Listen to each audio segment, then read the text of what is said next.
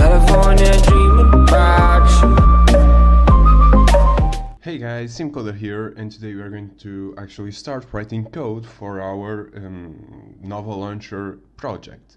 So we are going to do just a tiny bit today. We are going to start easy, and we are going to start by messing with the Android manifest file, with getting the activities XML layout somewhat stored.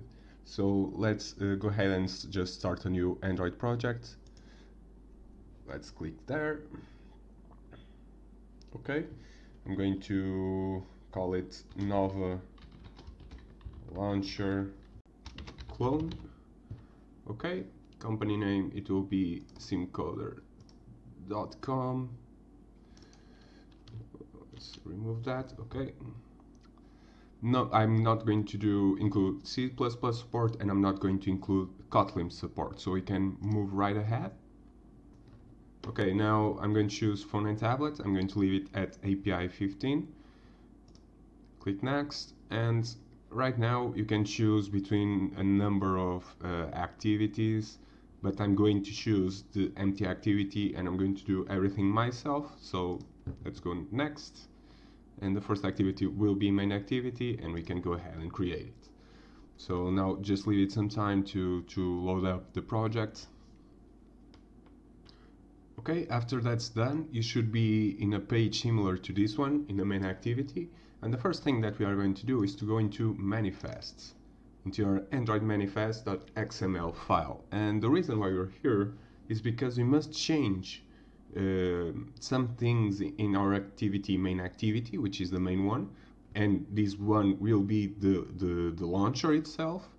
And so we must tell the phone that it has this application installed, that this is supposed to be a launcher, that this is supposed to run as a home screen. And so we have a couple of things that we can add that will trigger that event. So the only one, in the one that's really important, is the home category. So I'm just going to copy this, I'm going to say home. Okay. And I'm going to add yet another one, which will be default. And by adding these two, you will, when you run the app, run it as a launcher, a home screen.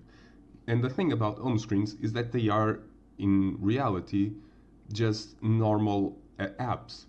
The only thing is that, well, when you click the home button, you are taken to that app. So when you have Nova Launcher, Eevee Launcher, all of these launchers, they are in reality apps like any other app. The only difference is that they have these two lines in their Android manifest, which tells the phone that, well, when you click the home button, you want to be taken to this app and not to another thing completely different. So that's the only trick that you must know, and by adding these two, you already have a launcher.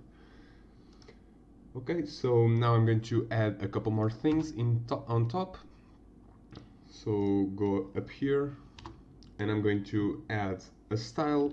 So I'm going to just say app theme, which will be the same as this one up top, but I believe I'm going to change it, so I'm going to add it right away.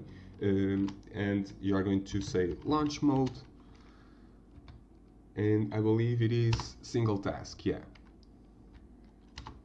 And I'm going to add state not needed and set it to true. So now when you launch the app, it should be running. And actually I'm going to do it right now, so wait a second. So I've launched the app, and as you can see, I'm in the main activity. It doesn't have anything, and if I go into preview, it should load up just hello world. So that's what we have. And when I click home, you will see that it doesn't get out of this application, and that's because of the lines that we added in here. Another thing is, when we go into the drawer, nothing appears. This is an app, but it doesn't appear in the drawer page. So it is really interesting, and if you go back, okay, you get the point. So I'm going to move on, and we are going to start working on the main layout. So let's jump into the activity main, and we are going to leave this as is. The only difference is that we are going to add a linear layout in here. We are going to set it to match parent and the height to wrap contents. The orientation that will be vertical, and I don't believe we'll have more than one object in here, but it's just so that we can in the future. And now, so the way we are going to do this, let me just explain it first, is we are going to have this linear layout, which will be all of the screen. So it will contain all of the apps that we want in our home screen. And then we'll have another view below, which will be a linear layout as well, or something like that. But it will be, it will have a trigger, which is called, not a trigger, a behavior that's called bottom sheet behavior. And I'm going to use that because it gives you a nice swipe up from the drawer, and by having that you'll have, I'm not going to place like a bottom row with the drawer button. I'm going to have that gesture, so you swipe up to bring on the drawer. That's one of the different things that I want to do from Novel Launcher, and it is just because I find the gesture really cool, because currently I'm not using Novel Launcher, I'm using the Microsoft Launcher, and it has this feature, and I believe it is really awesome, and so I'm going to implement that instead of the bottom row. So yeah, and in this linear layout we'll have a view pager, and that's so that the user can swipe through multiple pages just as you do on your normal launcher. So view pager, okay, and I believe we'll go with match parent, okay. Let's give it an ID of view pager, okay. And now we'll jump into the drawer of the app. So we are going to use a frame layout. We are going to do with match parent and height wrap content. And before we move forward and do the bottom sheets layout, I'm going to first of all go into my Gradle script, and you should too. And we have to add one dependency, which is the design dependency. I was forgetting about it, but it is really important, otherwise we won't be able to do it. So let's say com.android.support.constraints 2 points constraints. Oh, not this one. I was getting ahead of myself. We already have the constraint layout, so I'm going to actually just import the design. So support 2 points design, and let's say 27.1.1, which is the version of this. Okay, let's sync it now. See if everything goes right. Okay, so now we can go back to our layout and we can add the bottom sheet behavior. So first of all, let's set the style app theme, not app theme actually. It is going to be widget dot design dot bottom sheet modal. Okay, you are going to add app dot 2 points behavior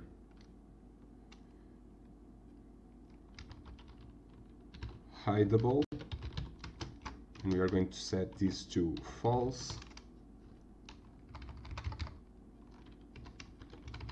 in between quotes. Let's see what's up with this. Add Android not Android, I want app. But yeah, let's go ahead and add the others, and we'll look at this later. Something is missing, but yeah. Then let's add the peak height.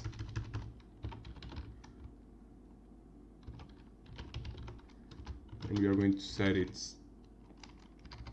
to 90 dp.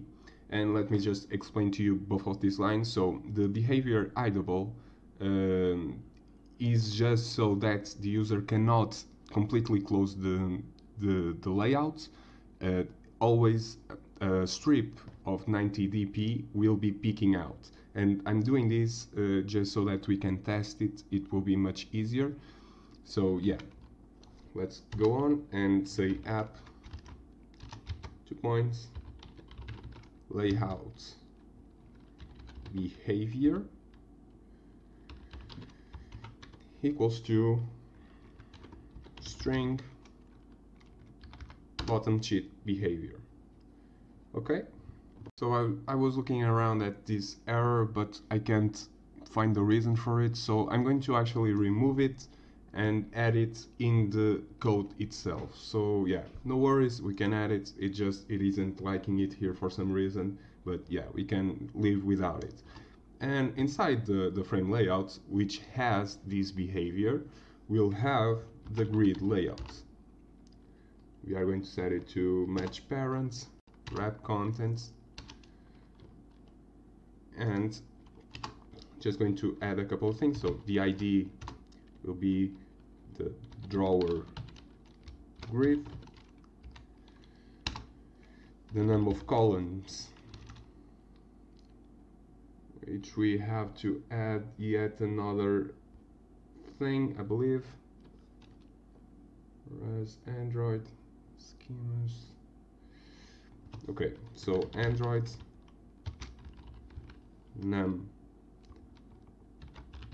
columns equals to 4, and this will set the number of columns in this grid layout to 4, and this is one of the things that we'll be able to change. But because of the quirks of the grid layouts, we only can set the columns, we can set the rows, and so we have to set the number of rows by the height of the items themselves. But we'll look at it in the next lesson, so don't worry. We'll say set the Android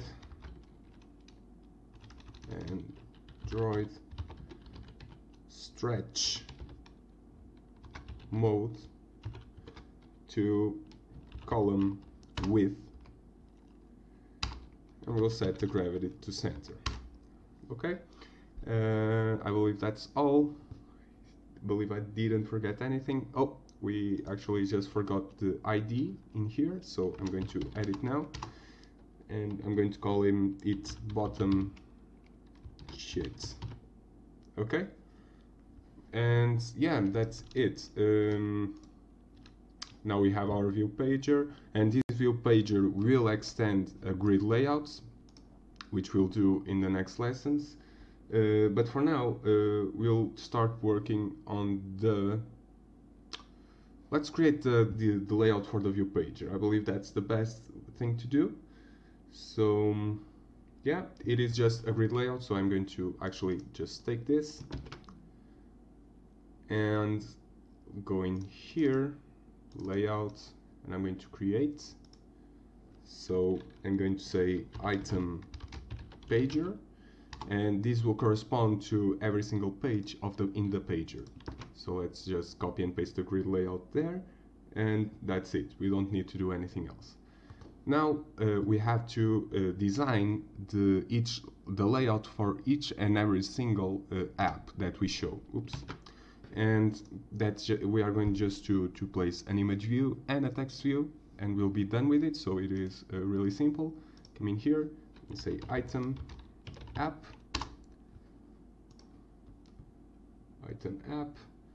and instead of a constraint layout, we are going to use a linear layout. We're going to set the orientation to vertical, and the height will be set to wrap content. The width will be set to wrap content as well. We'll set the padding of this whole thing to 5sp.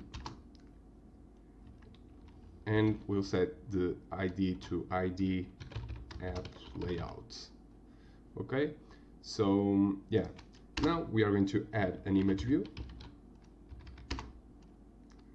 It will be with match parent, height wrap content. We'll set a margin of 10 sp, and we'll set the ID to image.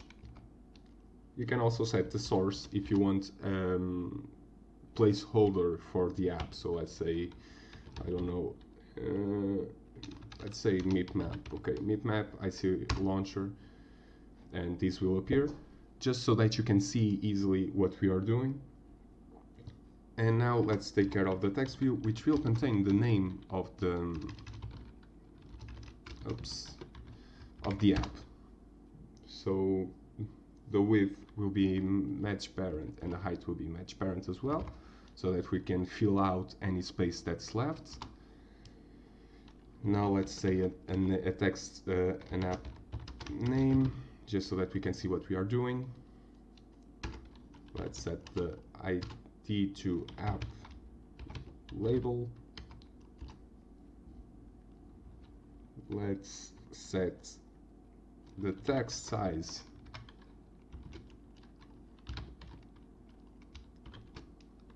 to 12 sp, and this is one of the things that we can change in the settings of our launcher, that better yet, that we will be able to change. Let's set the text color to white, because that's how most apps have it. So Android color white. And now let's set a shadow for the text, and that's because we don't know with what background image the user is going to use, so it is better to have a contrast, and so let's use a shadow for that. So the shadow color